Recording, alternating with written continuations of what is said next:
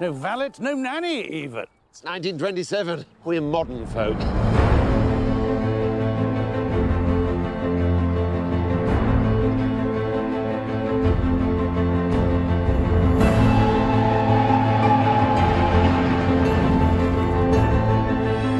Blimey. The King and Queen are coming to Downton. What?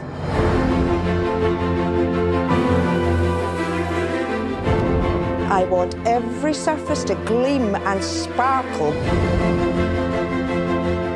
A royal luncheon, a parade, and a dinner. I'm going to have to sit down. How's it all going? Mary's got it under control. Hardly. I need your help, Carson. I'll be there in the morning, my lady. Don't you worry.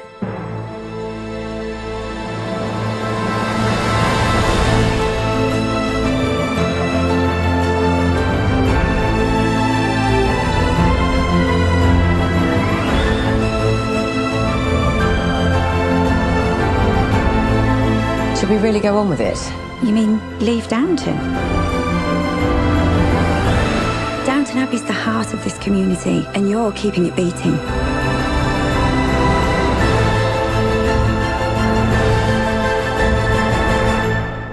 Remember to pray for us. I'll put in a word.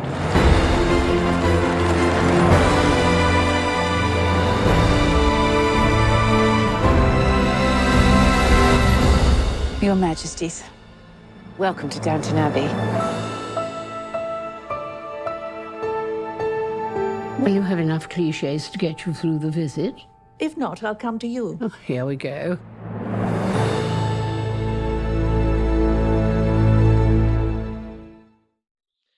Hello, and welcome to episode 8 of Chatterbox, the last in our current series.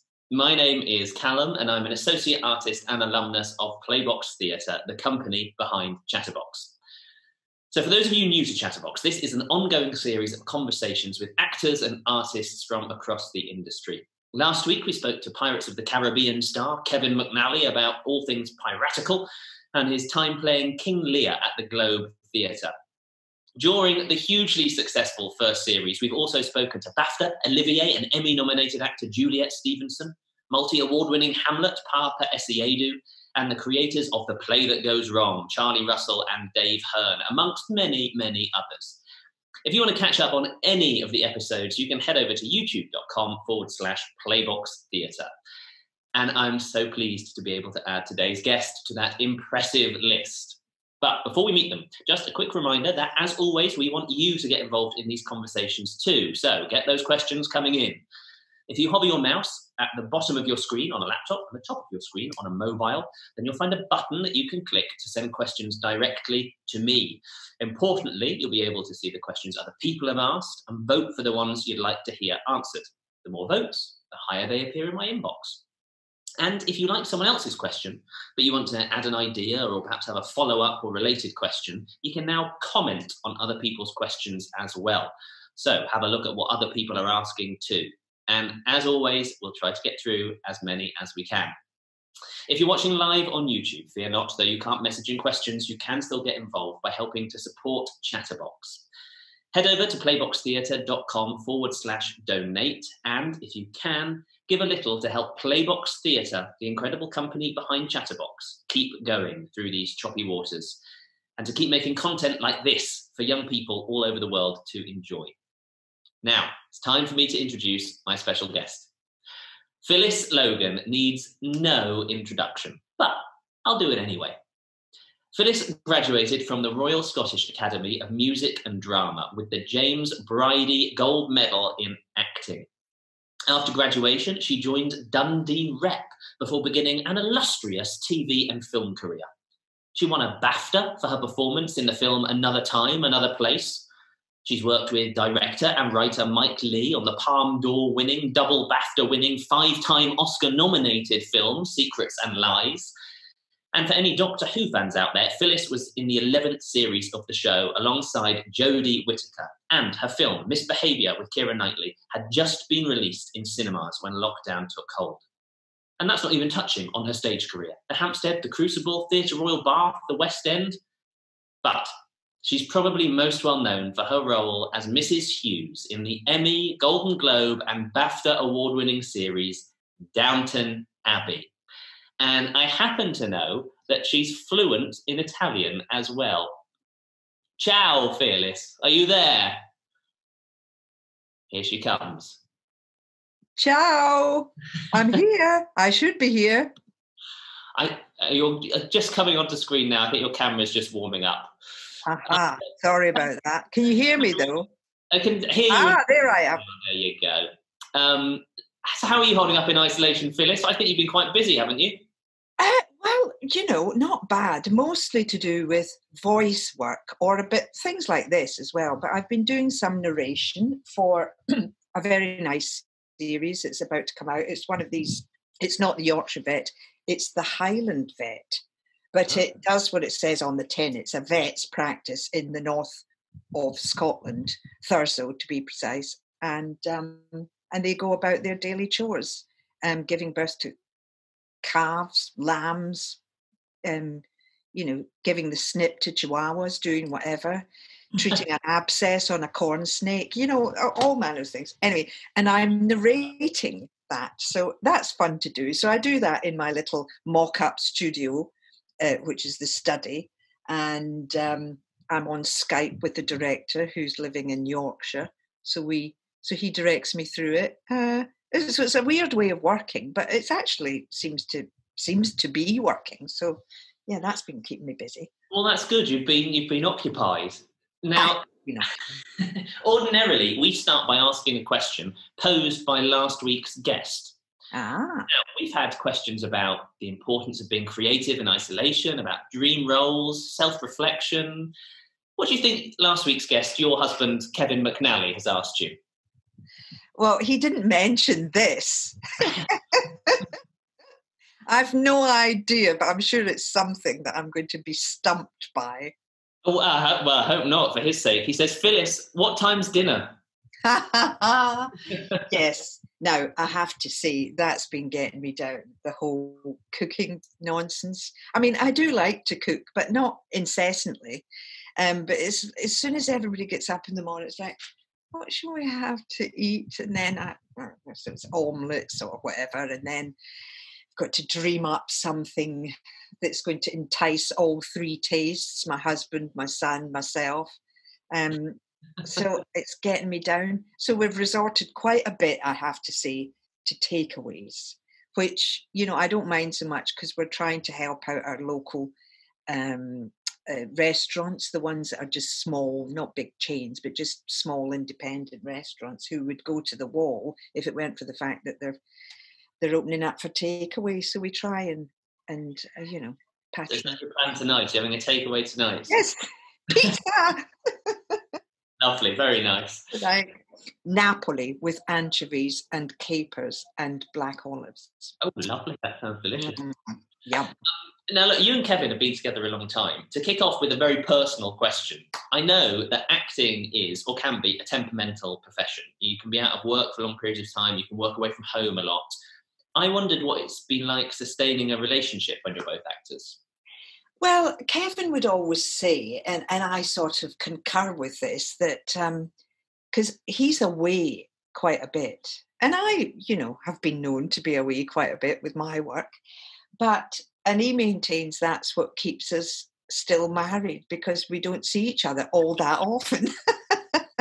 And when we do, we try to make the best of it. It's difficult at this period of time because, of course, we've never spent this long together for years, seeing each other all day, every day. Well, what about when you're working together? I think Kevin did a few series of Downton with you, didn't he? He did a few episodes. How very dare he? And the producers didn't even bother asking if I minded, which I took exception to. No, he just said to me one day, "Oh, I've had an offer of a job," and I said, "Oh yeah, what's that?"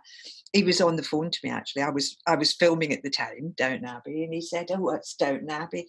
I said, "Oh, very funny. What's the job?" Downton Abbey. I said, okay, joke over. I've got to get back soon. Just, what's the job? It's Downton Abbey, he said for the third time, a bit crossly. And there he was, playing horrible Mr. Bryant. And in fact, in some days when we were both called at the same time, we would get the same car in together.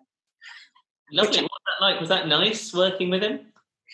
Well, it was actually, because in actual fact, the storyline involved this maid who'd left under a cloud, and she found herself in dire circumstances, and all our storylines were connected.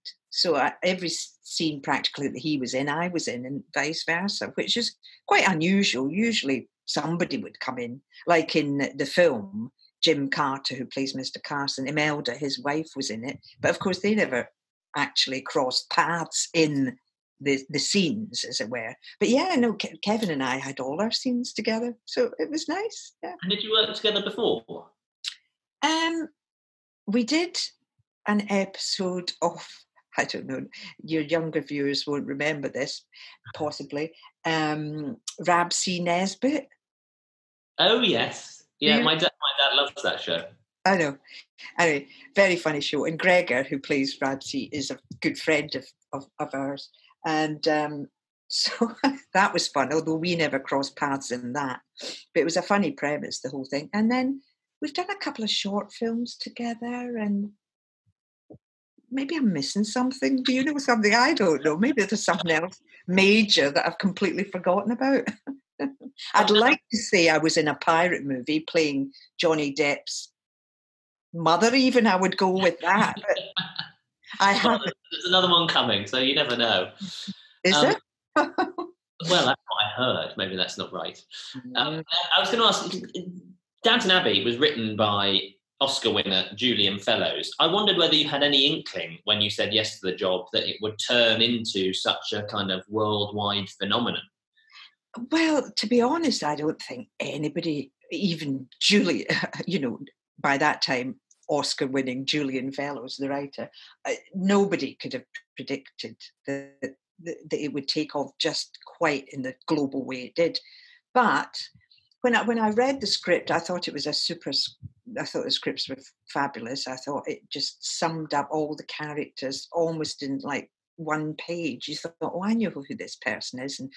And it was quite quickly moving along. It wasn't turgid and slow as you might expect from a costume drama where everybody's being very regal, and it was quite like almost like a soap. It sort of sped through all the storylines and all the character lines, and I did think, this at that time Maggie Smith, I think, was attached to it, as was Hugh Bonneville, I believe. And so I thought it was ticking lots of boxes as far as I could see. It was Julian, it was Maggie, it was the script was great. So I thought, this has got the potential to be reasonably successful. How far out I was. Yeah. Very, very successful. You mentioned there it ticked lots of boxes for you. We had a question come in from before the show from Germany, actually. Somebody in Germany, Melanie. Guten Tag, Melanie. She'd like to know what criteria you use when choosing roles. Do you know, it's a funny one, and I don't know if you feel the same. Julian Fellowes, for example, is a great storyteller. He's just got a fund of stories in him, and he can put in all his previous experience and make it real and funny and touching at the same time. And it's the story is everything, really. If you've got a good story, then you're more than halfway there. So if it even was like a big character that you were playing, or who was in every single scene, if it wasn't a good story or not a good script, you would say no, wouldn't you? Think, well, yeah, it's a huge big part, but it's a daft story, so I don't think I'll bother. And so has Downton, has that changed your career at all? Because you were a BAFTA winning actor long before Downton, but the reason this project has been sort of ginormous, hasn't it? And so I wondered if it's given you more choice in terms of the parts you can... To a certain extent, and by the way, the BAFTA, I won that like 100 years ago, back before any of your viewers' parents were even born. The BAFTA, Phyllis. BAFTA's a BAFTA. Okay, I should have brought it up with me, actually. I'm in the top, I'm up the stairs here and trying to keep away from the noise. Yes, I suppose opportunity, maybe it has given me a bit more opportunity. I mean, for a time afterwards, I was getting offered women of the same type as Mrs. Hughes. In fact, I shouldn't say this, I've just been playing on Nickelodeon, the Scottish housekeeper in a remake of Paddington Bear, the animation.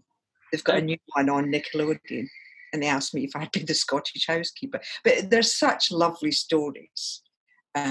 So I've been playing a Scottish housekeeper again.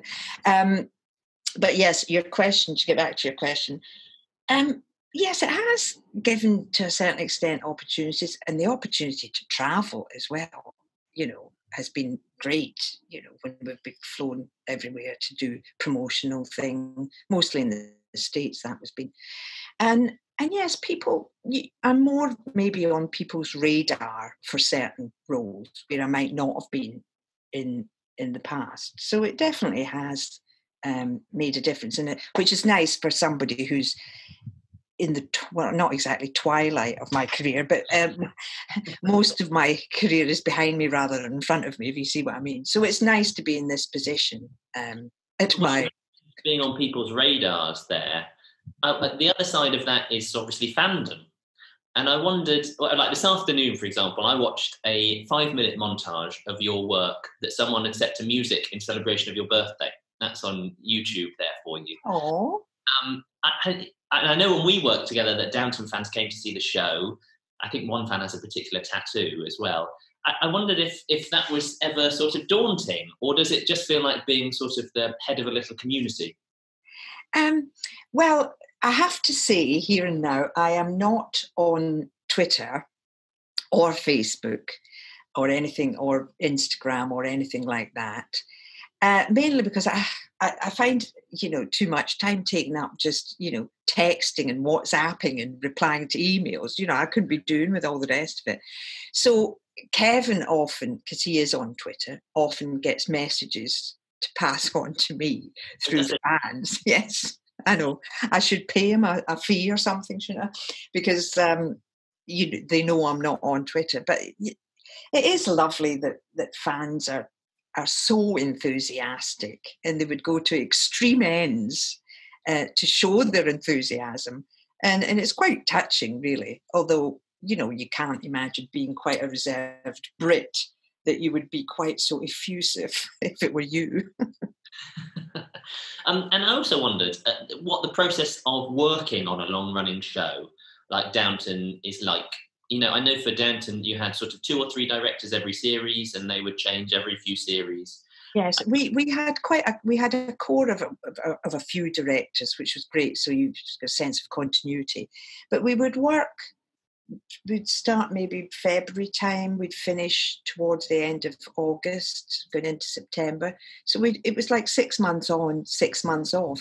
And then when you had the 6 months off, you always knew that you were going to go back in February. So you could spend the next 6 months doing something else or doing nothing, which, depending on if anything cropped up. So it was actually a really nice balance, because we had the latter end of the summer, and then we started again just as spring was maybe about to spring. And so it was a good way of working. Of course, because we all knew each other so well by then, you have a shorthand as to, when you're playing scenes, because we knew each other's work so well, we knew our characters so well.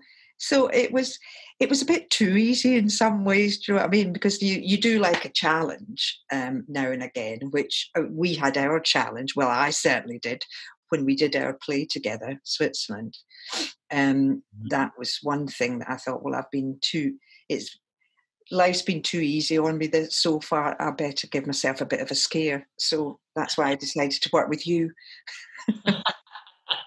Well, I was going to ask about Switzerland because in that show you were playing a real person, Patricia Highsmith. Fortunately, so we couldn't be sued. She wrote the Mr. Ripley novels and the film that was Carol. I wondered if your process was any different when you knew you were representing somebody real. Well, yes. I mean, I suppose definitely I wanted to try and capture as much of her essence as I could. And so, I mean, there is quite a body of work that we could refer to in her biographies that have been written about her, and certain snippets. So, but I mean, you could have spent your entire rehearsal just reading and reading and reading. So you dipped into bits and pieces. I'm sure you did the same. Or maybe you read them all, did you? All the... No, the biographies we got were sort of like this thick, weren't they? It was... Well, you were sort of playing a mythical character, as it were. That's true. I didn't have to do the same legwork. You didn't have to do the same. So I felt I owed it to her and to the piece, to the play, to try and like I say, capture her essence. But to be honest, Joanne Murray Smith, who wrote the play, it was so well crafted that you almost didn't need to refer to anything else because it was all there. The meat of it was all there. The character was all there. And of course, Lucy Bailey did a wonderful job directing it. So, and that play, we started at the Euston Theatre in Bath, which is an auditorium of about 150, isn't it? And then we went into the West End where there were sort of about 500 people there. I wondered, does a big jump like that in venue size affect your performance? Did you take that into consideration? Well, I mean, to be quite honest, it seemed to... I mean, it's quite the character's quite bold and quite loud, and the piece is, quite like that too. But it seemed to work really well in that small venue with people practically on top of you. And I was more frightened about that, to be honest, at the beginning. I thought, oh my, I'm going to see the whites of these people's eyes, for goodness sake, never mind anything else. Although, unfortunately, I'm quite blind. So, but then going to the West End, where you've got a proper cross arch, and it took a while to get to grips with that, I have to say. A while. I mean, we didn't have that long there. What was it, 2-3 months? Yeah. But it did take me a while to adjust to it. I mean, it wasn't so much adjusting to the fact that there are more people you've got to reach the back of the stalls, because I think we're both quite good at projecting. You were obviously taught well at drama school. Well, you too, of course. But it's quite an intimate play, strangely. And it felt you felt more exposed doing it in front of a big audience on a big stage. But yeah. Now look, the questions have been pinging away there are loads. But before we do that, we thought we would bring someone on screen to ask a question, camera to camera, to you. So Rich is going to bring Caitlin onto your screen, hopefully. Wow. Now, Caitlin is a wonderful member of Playbox, the youth theatre behind Chatterbox. She does a huge range of their sessions. She assists in running some of them.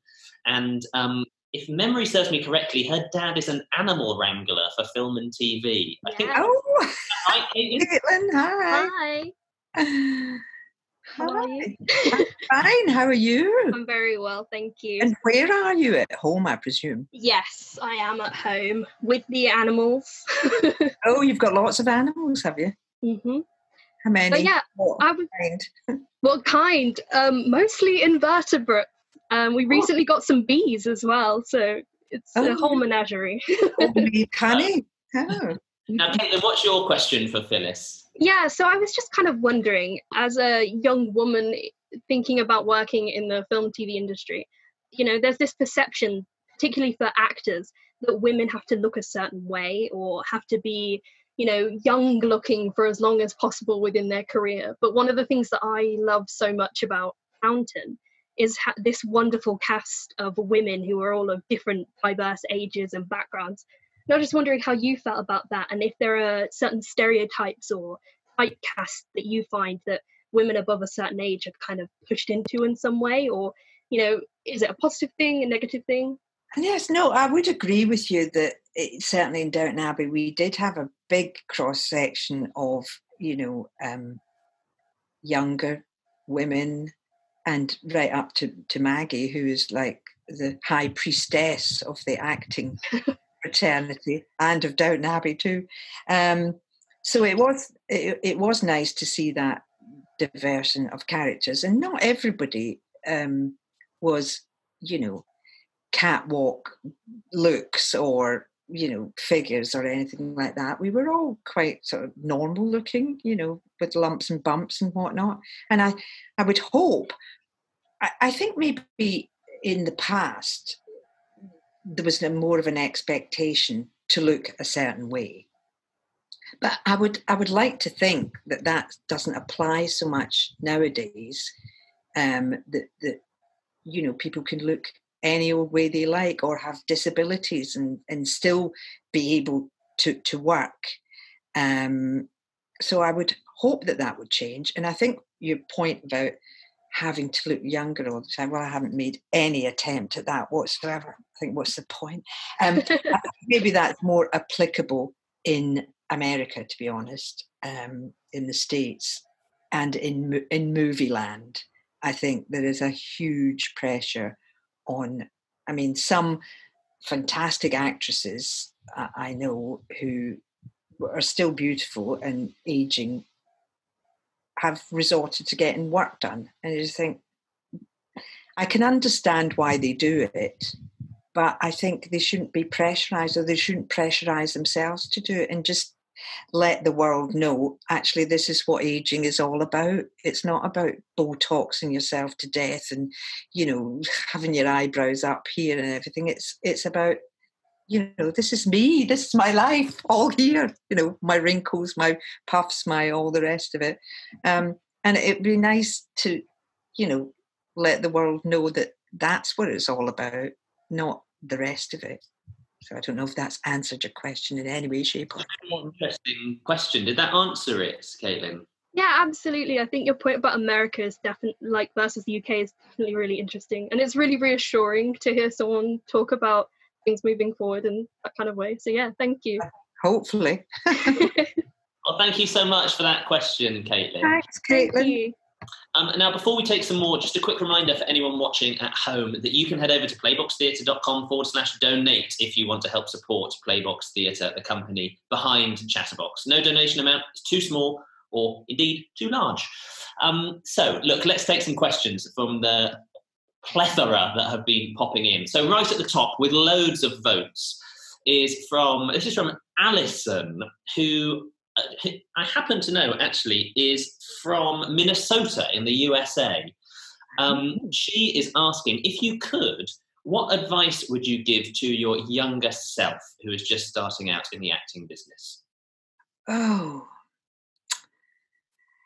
do you know, it's funny, and I could still give myself this advice too, but I don't think, because when I was young and starting out, it was quite easy then. There was a lot less people in the acting profession, and you usually got jobs quite regularly, in the theatre mostly, it has to be said.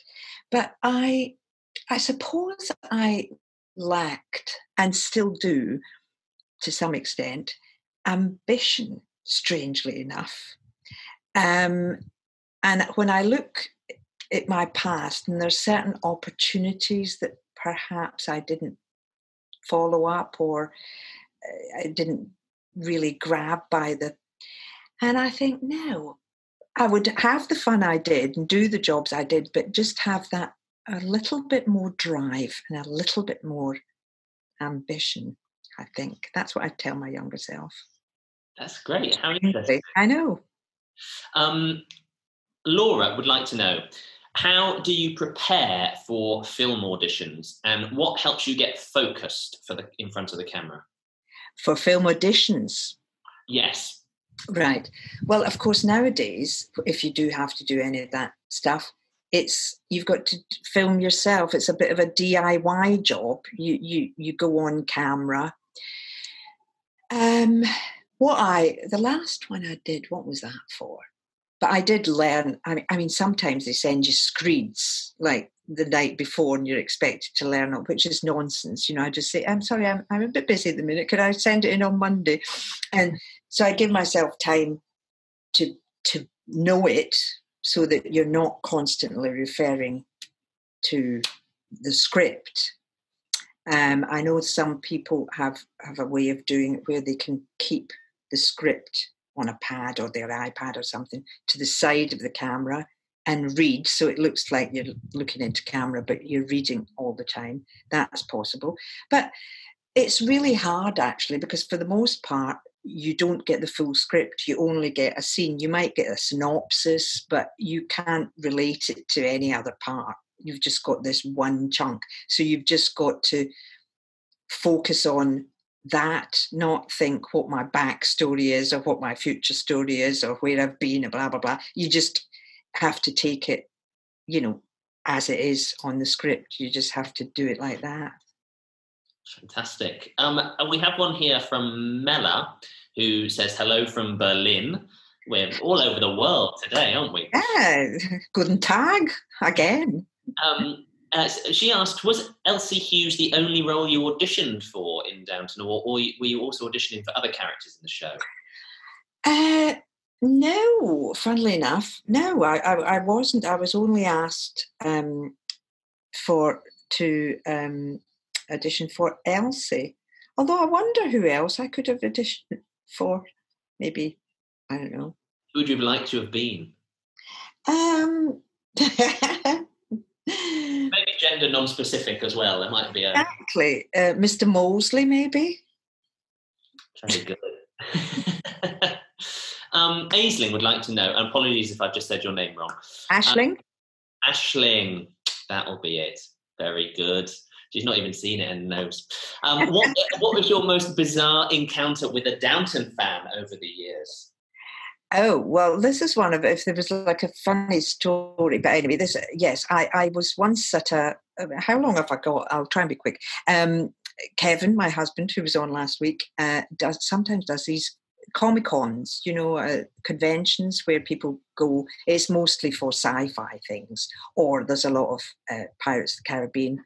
People go and they all get dressed up in weird and wonderful. You know, you're going up in the lift of the hotel, and there's a bunch of stormtroopers comes into the lift beside you, and then you've got some sort of weird mummies walking past down the hallway. It's bizarre. And he was doing one of those, and he had to go and speak like a Q&A in a hall in one of the hotels. And so I was following. There was hundreds and hundreds of people going in different directions.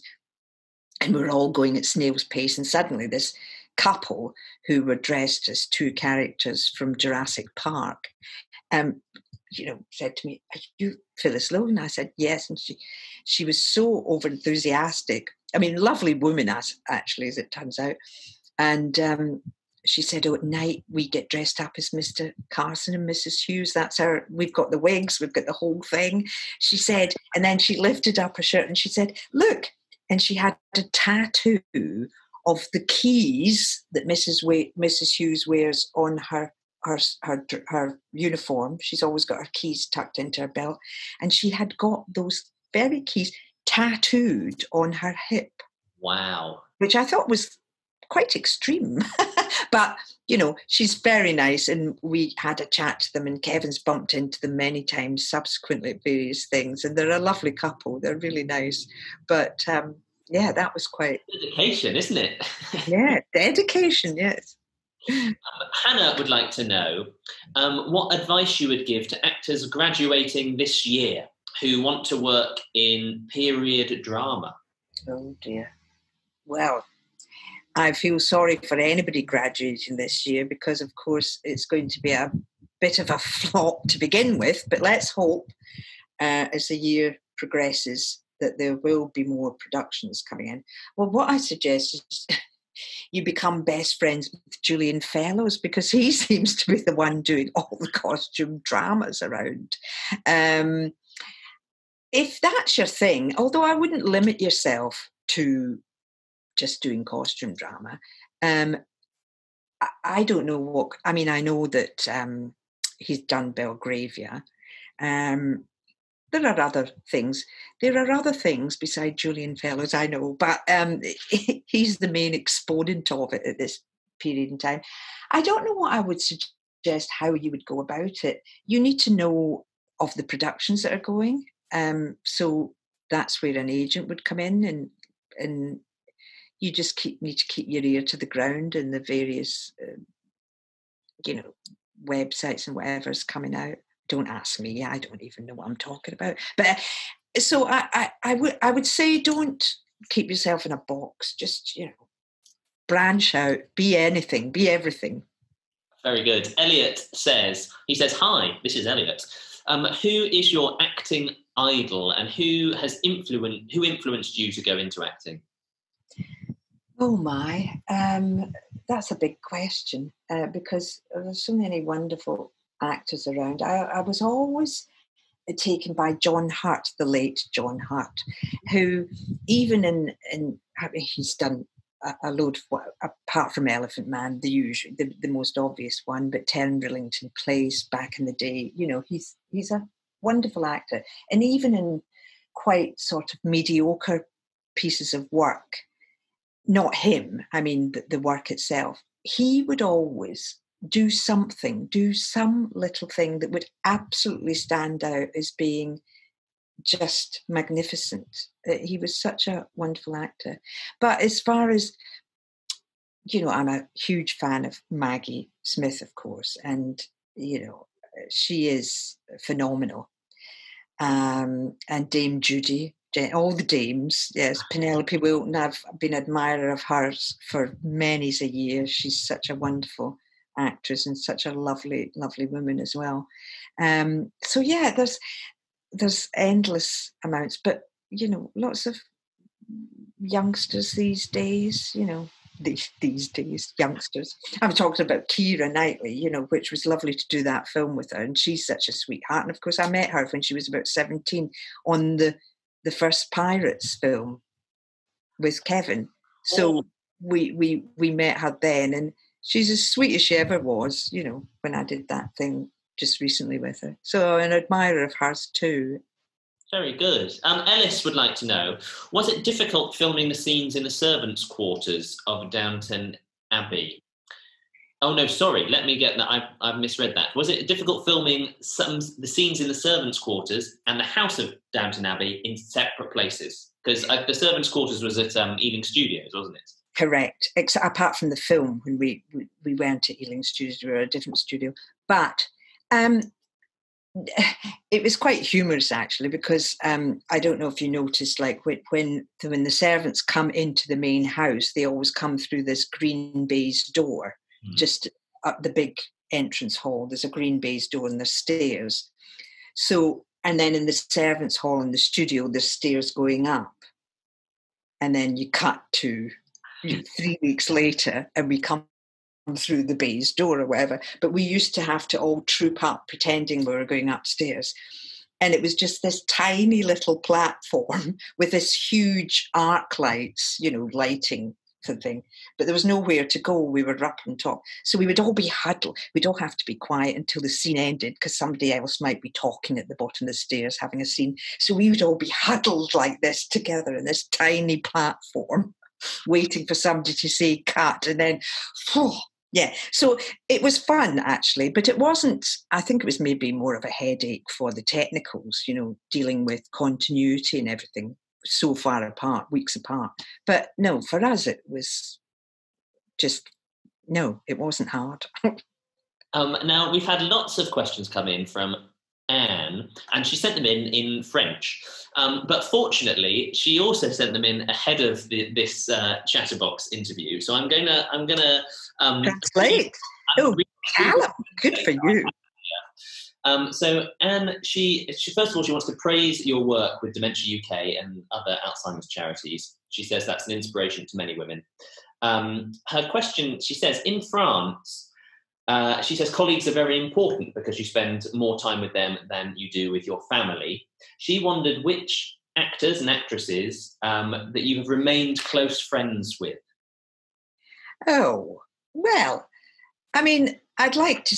it's funny because we did... I'm talking about Downton now, mostly, and that's maybe what Anne's referring to.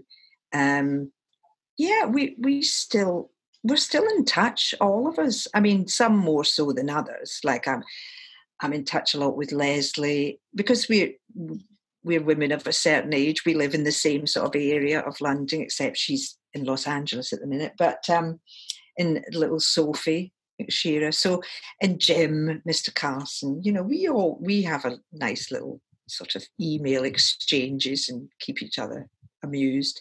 And then sometimes we'll do something like yesterday, for example, we had a Zoom meeting. There was a whole bunch of us on, Hugh and Elizabeth and Julian, because we'd been won on an auction by Sotheby's for all the NHS charities. Somebody had bid some money to speak to us all on Zoom, have a Zoom meeting with us. He paid $10,000. Yeah. So it was lovely to see us all. There was Hugh and Elizabeth and Alan, and and it was lovely. And we do keep in touch with various bits and bobs, like things. And when we all get together again, and hopefully we might do again. Who knows? Oh. It's not been kicked out of the park yet. Nothing is set, I have to say, but it would be nice. The dream's still there. I don't know whether it's going to become a reality, but the dream is there to do another one. Maybe you already answered this question then, but Anna says, in Downton Abbey, the cast is very large. And she says, do you prefer working with larger or smaller casts? Well, they both have their pluses and minuses. This was great because we all had such a laugh. And so many different characters. I don't mean just in the thing, but the actors themselves. We used to have a right old good laugh. But I mean, like working with you on that Switzerland, there was the two of us. That was it. We were carrying the whole thing, and that had its appeal as well. So it's lovely to know that it's just the two of you, and you have more time to work on, I suppose, your character and the piece itself, because it's just two. You're not constantly going off and doing a scene with somebody else. You've got that nice, and I'd like to think that we created a nice intimacy in our little project. Look, we're still in touch. It must have been all right. I know. Thelini here says hi from Sri Lanka. This is amazing, the amount of people we have. He says, how was your experience filming the Good Karma Hospital in Sri Lanka? Oh. Who is it that's speaking? Thelini. Maybe we bumped into each other. You never know. I had the best time ever. It is such a beautiful, beautiful country. The people are just generous and fun and glorious. It was an amazing experience, and I'll never forget it. It was absolutely wonderful. And as a side bonus, Kevin was somewhere near. No, he wasn't that nearby, but anyway, he had managed to get 12 days off from whatever it was he was doing. He said, I'm going to come and see you. So he flew to Sri Lanka, and we had 12 days together, and I was working maybe 2 or 3 days out of that time. So we had and we've never had a holiday in years. So we had this proper holiday. I opted to live on a hotel right on the beach. It was quite touristy, but it was absolutely blissful. I absolutely loved it, and I'd love to come back and do it all again. I can't though, because my character was killed off. No. Sounds idyllic, though. Oh, it's totally idyllic, totally. Eliza asks, and this has had loads of votes as well, is there anything in Mrs. Hughes, back to Downton Abbey here, that you think is relevant to women in 2020? Oh, well, do you know, I think most of it is still relevant. But yes, Mrs. Hughes, yes, yes, I would like to think she is relevant. She's from a very different age, as we know, and a very certain and different type of women of that age. But I think people would do well to adopt some of it by being firm but fair in matters, you know. Because I think she has got a good heart. She can seem a bit snippy at times, but I think that's because I suppose it's because she's got a very deep sense of right and wrong, which is a very simple thing to say, but I think sometimes it's hard to actually focus on things like that, whatever's happening in the world, for example, what is actually right and what is wrong. There's some things, as far as Mrs. Hughes is concerned, she's a bit didactic about that. It would be wrong, right. Maybe there's room for sort of leeway, but I think that's not a bad policy to have. If you know something's right, stick with it. If you know it's wrong, you know, don't. A bit of strength. A bit of strength, inner strength. Yeah.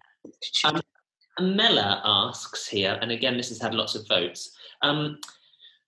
Is it hard to get over auditions that maybe haven't gone your way? You know, you have to learn very, very quickly of a way of dealing with that, because it happens. Well, it still happens, you know, nowadays, and it's certainly if you're young, or unless you're terribly lucky and get every job that you audition for, which is highly unusual, you will have disappointments, and you just have to say to yourself, well, that's the way the cookie crumbles. You've just got to be rather like Mrs. Hughes. You've just got to say, hey ho. You've got to be philosophical about the whole thing. I know this is going to happen. I know there's certain things I would really, really want to do and get, but you have to let it go. You have to and look on to the next thing. You can't constantly think, if only, if only. You've got to be forward thinking. That's great. That's great advice. Eiley here asks, what is the most valuable piece of advice that you have received from someone else about the acting industry? Oh, well, I remember back in the day of drama school, I'm talking about, you know, the 17th century when I was there practically. It was a very long time ago, but one of my tutors gave me which I thought was very useful piece of advice. I was playing, I can't even remember what the play was, but it was some character where I had to be all upset and crying about something or other. And she asked me to do it again and again. And then what she said, and I thought, oh, I'll remember this. And she said, now, when you're doing this scene, it's because, I think it might have been the three sisters actually that we were rehearsing. She said, why you're so upset is because of this. She said, and if you don't allow yourself to feel sorry for this character, because if you feel sorry for her, it doesn't give the audience any room to feel sorry for her. So don't show that. Don't feel sorry for yourself. Let the audience do that for you. And I thought, oh, right, that's quite good. That's good. Yeah, it is good. Yeah, no. It's, I suppose, like self-indulgence, maybe. I don't know. But yes, you've got to think through the character. Maybe if it's a self-indulgent character feeling sorry for themselves, then fair enough. But Look, we're running low on time. Shall we see how many we can rattle through? Yeah. Oh, Great. I'll try and be quick. Quick fire. Melanie asks, if your life was made into a movie, who would portray you? Oh, my goodness. Oh, well, let's see Keira Knightley, since I mentioned her before. Excellent. Aisling would like to know, have you lived anywhere other than London and Scotland? No. Fantastic. What profession would you have pursued if you hadn't become an actor? Oh, I might have liked to have become a vet. Inspired by your show that you're narrating. Well, I did have a cousin at the time who was a vet and used to have all sick animals all the time. And at one time in my youth, I thought, oh, I'd love to be a vet. But anyway. If you... Oh, I'm jumping around here. If you could be in any series, film, play, what would it be? Oh, another Downton Abbey movie, please.